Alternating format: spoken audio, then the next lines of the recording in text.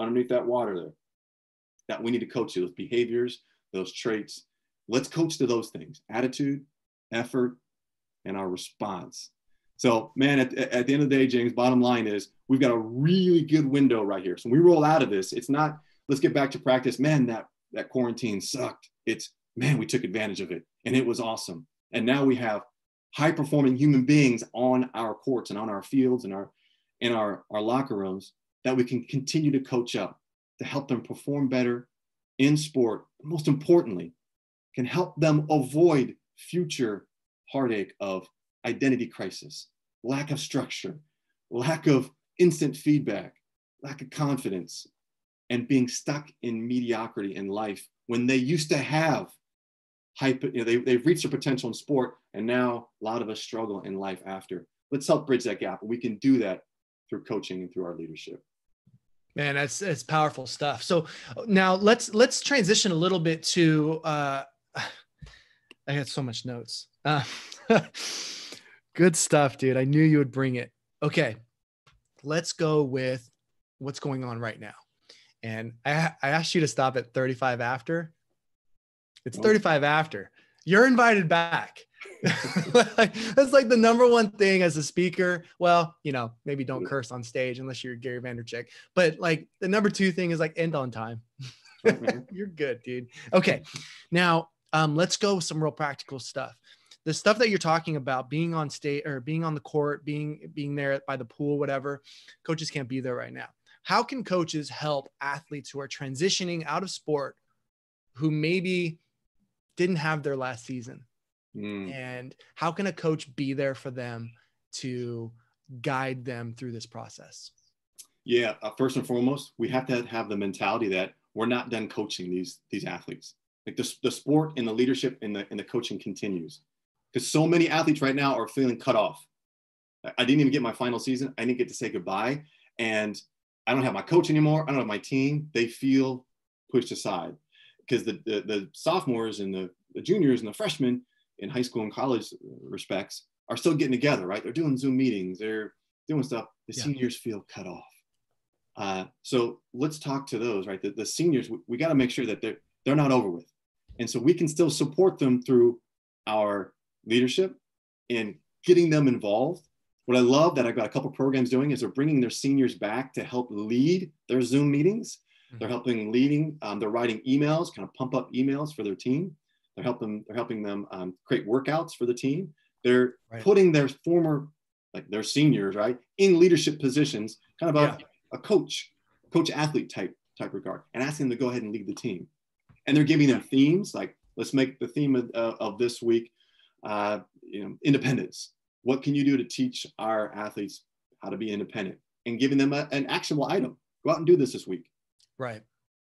Yeah. There's a lot of possibilities in here where I did this thing where I write up on the board, opportunity is nowhere, but it's all like one word. And so I'm like, what do you see? And some people can see opportunity is now here, and other people see opportunity is nowhere.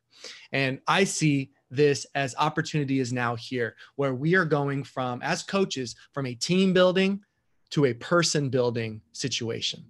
And I always teach, even in normal times, pre-pandemic, where seniors who are towards the end of their season and the end of their maybe playing career, that a coach would invite them to kind of watch as the coach pulls back the curtain. This is how I watch game film. This is how I select who's going to start. This is what I'm looking for during tryouts.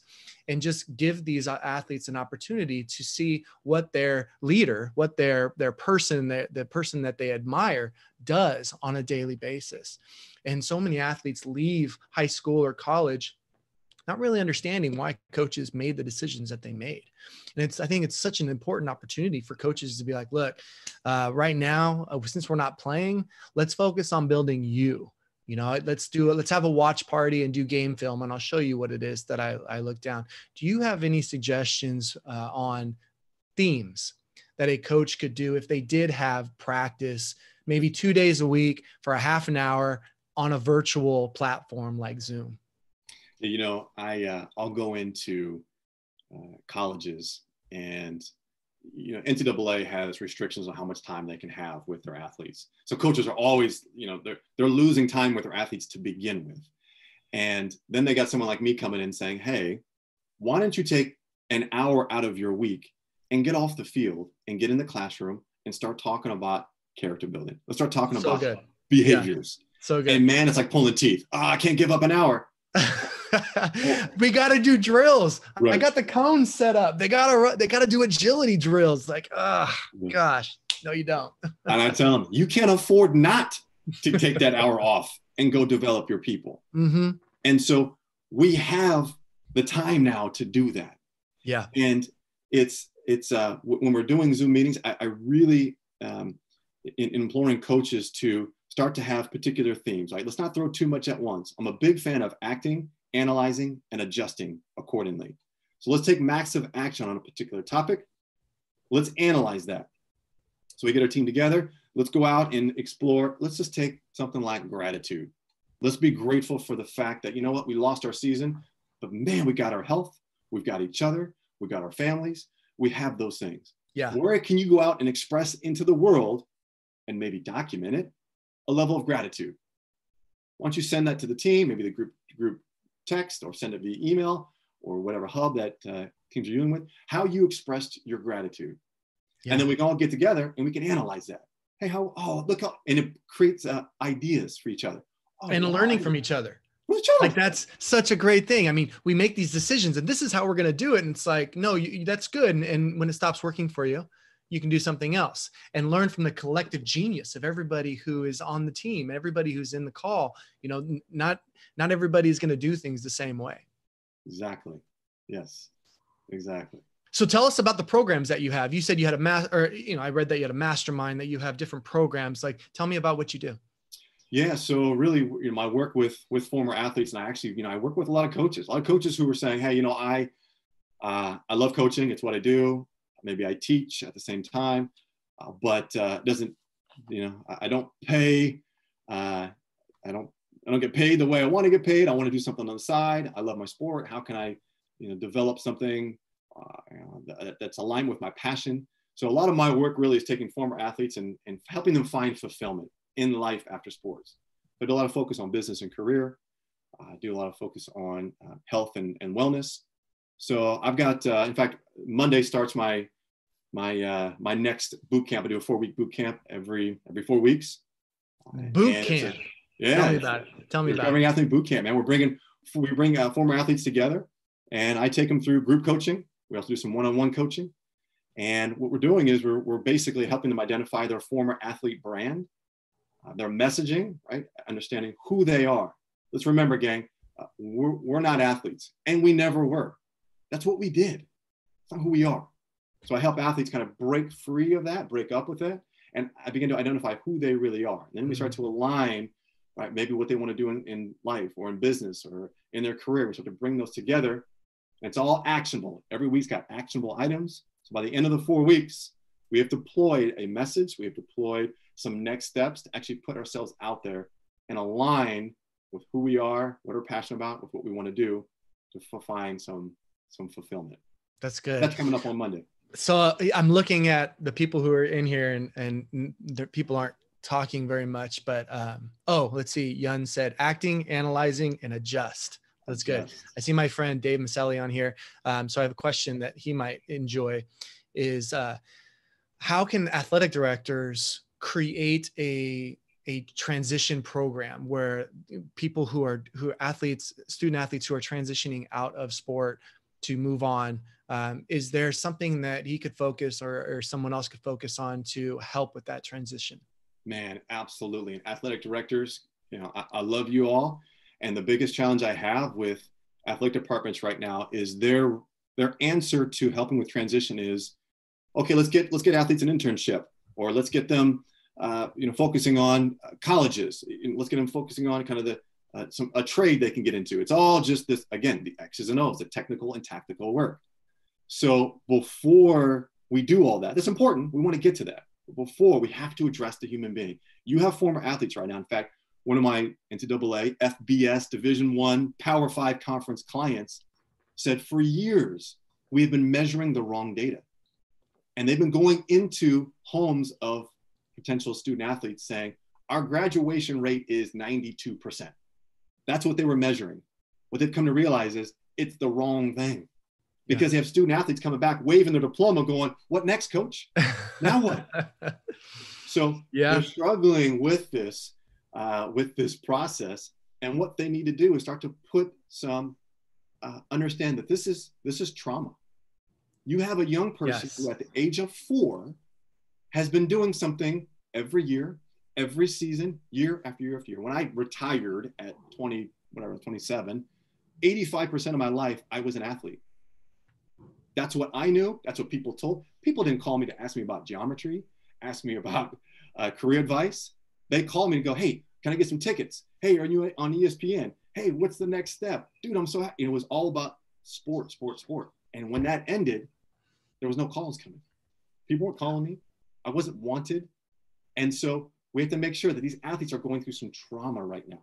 There's going to be, in fact, there's a lot of research on athlete identity addiction right now. We as athletes, we are taught, well, as students, a general non-athlete student is taught to, hey, go explore everything around you. Go explore music and travel and art and all these different things. Like, go explore it all. As athletes, it's, hey, you need to focus on your sport. In season, now off season, weight training, focus. Don't let everything else is a distraction. Focus on sport. And so now you have athletes who have been focusing on just that, rolling out going, who am I? I've identified with this thing for so long. So athletic directors, we have to address the identity crisis that they're all going to be going through. Some like me, much longer than others. But it's a reality. We need to address that. We need to break up with the athlete identity and start to identify who they are intrinsically. That would be a fantastic first step to address that trauma. Yeah. So let's see. I have a question. Let's see, Chris. Are you able to ask that question? I'm trying something new on here and trying to get another voice on Chris? Here. I might have. Oh, there you go. Chris, all you. Yeah, brilliant. What advice would you give to your younger self? And fantastic. Both of you, absolutely superb. Thank you both. Oh, Chris, man, thank you so much. I appreciate it. Thanks for the question. Yes, my younger self. My son is an 8th grader, and he came home with his 8th grade yearbook. And he just was curious. And he's like, hey, Dad, you still have your 8th grade yearbook? Like, I think I just might have it. So I dug around, haven't looked at this thing in 30 years. I open it up, and a lot has changed, right? In his yearbook, everything is hashtag this. Mine was KIT. Here's my phone number. Have a great summer. Have a good summer. Right. Thanks for the math question or math answers. Right, exactly. But James, man, there was a theme, and Chris, there was a theme throughout my yearbook. And it was, hey, Cletus, can't wait to see you in the NBA. Hey, Cletus, the NFL's calling you. Hey, Cletus, remember us little people. Verbatim in my yearbook. I even had teachers who had said, Cletus, man, I can't wait to say I knew you way back when. Cletus, make sure you save some tickets for me when you make it pro. You take a 14-year-old who's reading, and I'm looking at this going, oh my gosh, I cannot believe this. A 14-year-old, I mean, my head must have been just swelling like crazy. Everyone is telling me, the marketplace is telling me who I am.